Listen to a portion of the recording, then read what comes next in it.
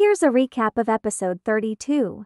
Catherine and Scott have a chat. They talk about how Scott got to know people and how come Catherine can't. Scott tells her because he was a bombshell. Also, remember when Scott pulled everyone around the fire pit and he defended her when they were saying that he didn't like her. Scott says he does big things like that to show people he likes them. Catherine says he never did anything like that for her. She went on to say that him pulling everyone to the fire pit was for him. Then Catherine gets mad and calls Whitney for backup. Poor Whitney was caught off guard. She tells Catherine in a relaxing tone to calm down. Semi talks to Jess. He tells her that he did kiss Amber and Gabby during Casa Amor. But when he did, all he thought about was Jess. Jess tells him that she did get to know the Casa Amor boys, but she had like 3 conversations with them and that's it. Tariq and Ella finally have a conversation.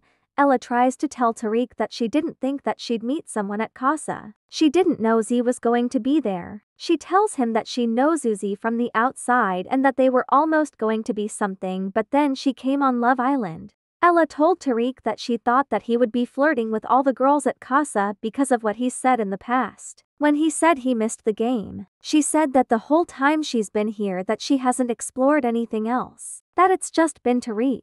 Tariq tells her that her knowing Uzi was worse. Then he's like, you want to hear my Casa experience? He went on to say that he didn't kiss anyone outside of challenges and that he missed Ella. Ella tells Tariq every single day, I missed you. I think if Ella and Tariq weren't closed off, he wouldn't have had a problem with Ella bringing Uzi back. What do y'all think about this? In the morning, all the single people are talking in a group. Tariq says that he feels like a mug, and that he thinks he likes Ella too much. Ella says she's upset that she upset Tariq. Then Ella tells Catherine that Ella and Catherine are a good match, and that she's happy with the decision she made, saying things like she doesn't need this drama. I'm so confused though. Like, why are all the girls against Scott all of a sudden? Like, what did Scott do? Katie gets a text that all the single islanders get to go for cocktails together. Tariq shoots his shot with Katie. He said other than Ella, the person he's most attracted to in the villa is Katie. Scott tries to talk to Catherine. During their conversation, Scott told her that he was standing there alone. She's like, because you didn't make a connection. Maybe he was standing there alone because none of the girls were you. Maybe he does genuinely like you. She also told Scott that she kissed Elam because she felt a genuine connection.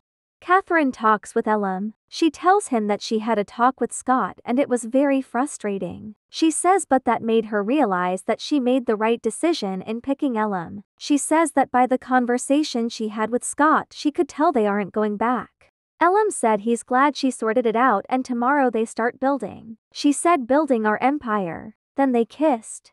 Whitney and Lock-in being cute together around the fire pit. And lastly, you also missed more Tariq and Ella fighting. Tariq has started talking with Katie now because he's technically single, and Ella doesn't like that he's talking with Katie. She told him if he's being petty,